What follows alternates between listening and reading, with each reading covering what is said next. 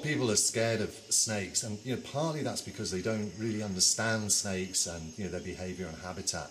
And that's what I wanted to cover today, is look at some of the venomous snakes in Malaysia. And this video will look at the neurotoxic venomous snakes, the cobras, the crapes and the coral snakes.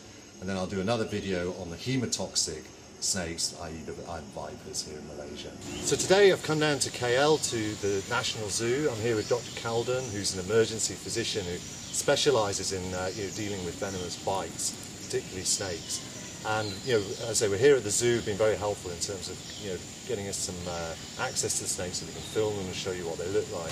The king cobra is the largest venomous snake in the world, and one that really scares a lot of people. I mean, it can reach astonishing lengths of about 18 foot, and when standing can reach a height of 5 foot. Now, its venom is mainly neurotoxic, and although it's not the most potent venom of the cobras, the king cobra can deliver large quantities of venom. And this is something that's unusual about king cobra, is that when it bites, it tends to bite and hold on and pump venom into its victim. It's a snake that's known for its intelligence, and is the only snake, venomous snake in Malaysia that builds a nest. So is the king cobra as aggressive as people say it is? No, king cobra are generally not as aggressive. But if they have a nest, they will actually protect the nest. It's the only snake, right, that builds a nest? Yeah, they are the only venomous snake that build nests. Which is on the ground? Yes, and guard the nest. So both male and female king cobra would generally be around near the nest. And if someone suddenly happens to come across the nest without noticing it being a king cobra nest, they might, be attacked by a king cobra. But the cobra would try and make them go away. It's just purely for defense purposes. So we have to understand the situation and back away, move away from the snakes. So if you were walking along a trail and a king cobra is behaving aggressively, there may be a nest further along the trail, and you should just turn around and go home. Right, yes. The main thing is actually not to aggravate the situation by throwing sticks or throwing stone or trying to shout at them. And all this will be taken as aggressive behavior towards the king cobra. So they will retaliate. So the best thing is just to keep still and let the king cobra move away, and you back off. So the other species of cobra here in Malaysia are the black spitting cobra and the monocle cobra. Yes. I mean, do they behave differently to the king cobra? Or? Yeah, the king cobra, as I said, they will bite and hold on to you, where the other two mainly bite and release. So like a strike. Strike and release. But as you know, the spitting cobra, as the name suggests, it can spit venom. And they spit the venom into your eyes, basically. They're specifically targeting the facial area, so that we will be blinded, and basically giving it time to go away, rather than actually blinding us and strike us at the same time. It's defensive. Yeah, it's mostly defensive. And you will find that some of these spitting cobras are so-called virgin spitters. It's the first time that they spit. They don't use the spit. They don't spit to kill their prey. So they still bite to kill the prey and deliver the venom. But spitting behavior is purely for defense purposes. And the monocled cobra, is there anything specific about the monocled cobra? Yeah, monocle cobra doesn't spit. Some people think they spit, but it's because of their hissing is louder. Their blowing from the lungs is louder, and sometimes the venom drips, and when you have this blowing of the air from the accidentally spit. Yeah, people think that they spit too, but they don't. They don't have the specific apparatus as a spitting cobra has. So they will rear up as well, and they will have this blowing noise, warning sign. So again, we have to move away, or stay still and let it feel relaxed. It will move away, and we move to safety. I mean, for a lot of these terrestrial snakes, I mean, staying alert in the jungle to the sound or, you know, or movement is obviously quite important. Well, the issue sometimes is we don't know where they are and we tend to step on them. In that situation, it's purely accidental. And if you got bitten at that time, the first bite usually is a warning bite. And not all bites will deliver full venom into you. So these are what we call as dry bites. And in terms of their behavior, they're terrestrial snakes? Almost all of these cobras are actually terrestrial in nature, means they are on the floor of the forest. Again, they are widespread in Malaysia, in peninsular Malaysia, and also in Sabah and Sarawak. Where can we find them? Well, basically where there are food for them. So if you do find in your housing area, it's because most likely you are breeding rats. And the other issue about king cobra is they eat other snakes. So if you get rats, you get some snakes there, and then you get the king cobras eating the snakes. So it's all from food chain, supply chain. So if you manage to keep our houses clean, then we will have reduced risk of having snakes around our house, or even rats. And just from filming the snakes, I mean, my feeling, I don't know if this is true, but the spitting cobras seem to be more aggressive than some of the other snakes. Apparently they are very, very sensitive to movements. And that's how they get their accuracy from, specifically targeting movements. They will actually rear up and make some noise, hissing noise. And that is, it's a good warning sign for you to move away and not to instigate it, make the situation worse by, actively throwing things and so on. So again, common sense sets in. If you get that situation, just stay still, let it relax, and when it feels not threatened, it will just go down to the normal posture, and it will move away. So they're beautiful snakes. They are mostly used in snake shows because of their dramatic behavior, and this tend to scare people more rather than actually taking it as a positive sign to move away. So although the cobras look quite frightening when they raise their hood, I mean, actually we should be grateful because it makes it easy to spot them. Exactly, it's very different from a viper. So from these warning signs, we know that we should move away.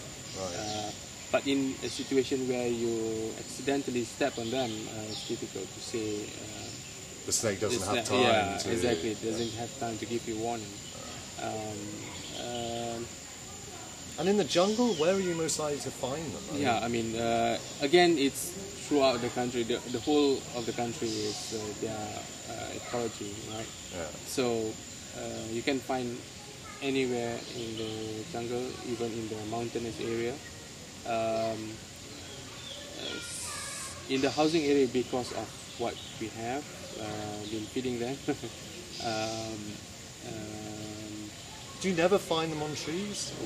Very, very, very, very unlikely to be on trees. Really? Yeah. Because they're mainly terrestrial. In plantations. Because of rats. Exactly. Some actually purposely release these snakes to control the pest, which eats the fruits in their garden. So they tend to already understand the behavior of these snakes. And utilize them for a biological weapon. So, that is for those who understand.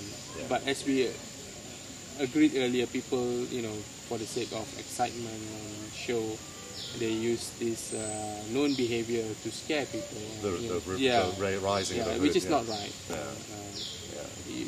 As we have experienced ourselves, we really need to provoke the snake to get it to rear up. No, it really surprised me. I mean, otherwise they just don't want to know. Otherwise it just wants to go and do its own business. It doesn't want to attack you. There's no such thing as aggressively attacking someone. It's defensive. It's mostly defensive. It's just, if you got bitten in that situation, then it's not the snake that is at fault. Yeah. It is us. Yeah. Either because we didn't see it or because we provoked it. Absolutely, yeah. But in general, for people trekking in the jungle, is it correct to say that with snakes, when the temperature's hot, to look for them in cool places, and when it's cool, to look for them in hot places? Yeah. Yes, it is true. Based on their biology, they are reptiles. They are so-called cold-blooded. They require a certain amount of energy from external source. So they need to regulate their body temperature. It's not as like us in mammals. Right?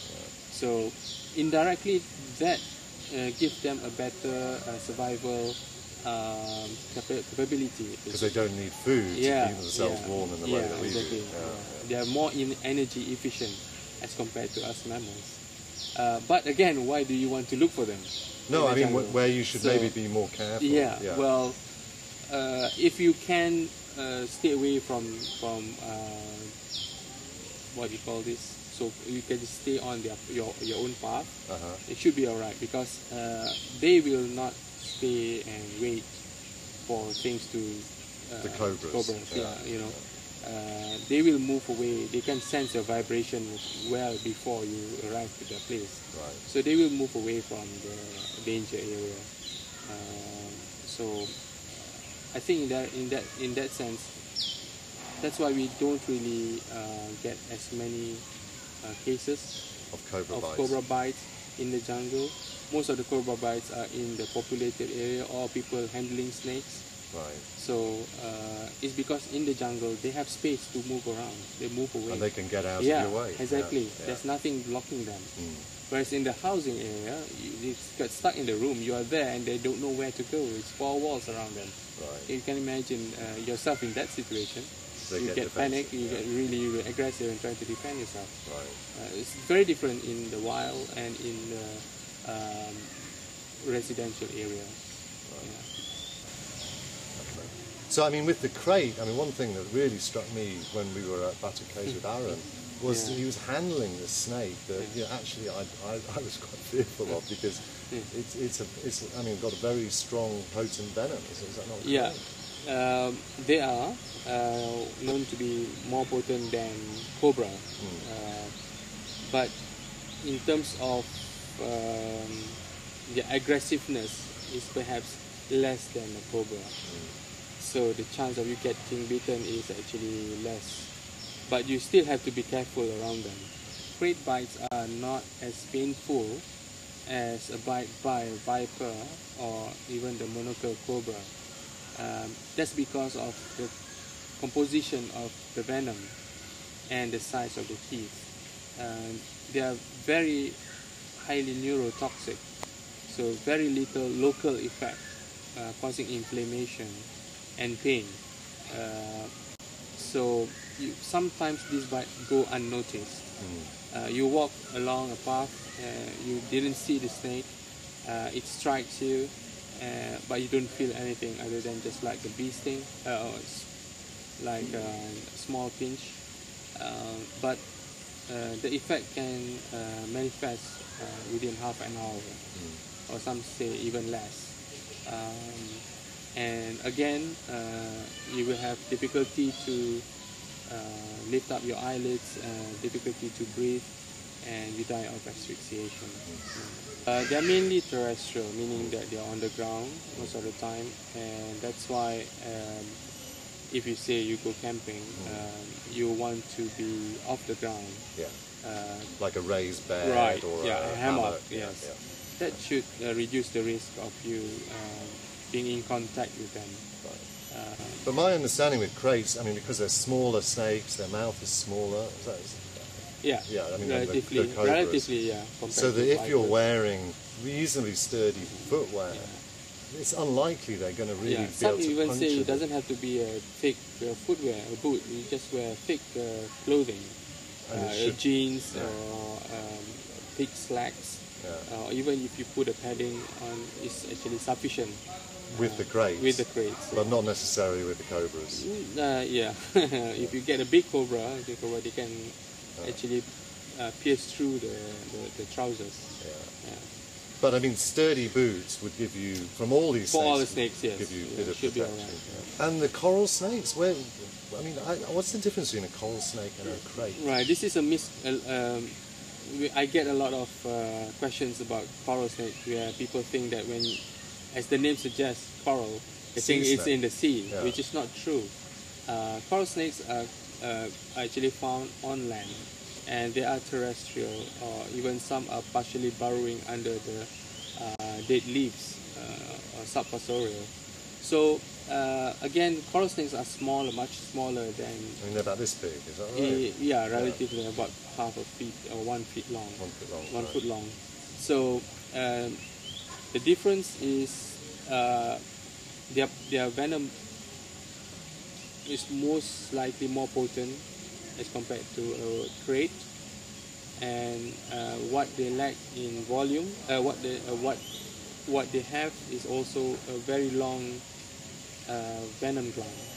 So it stretch a long way down to their some say to their anus, but meaning they can store quite a lot of venom in them. Yeah, even though for a relatively small size.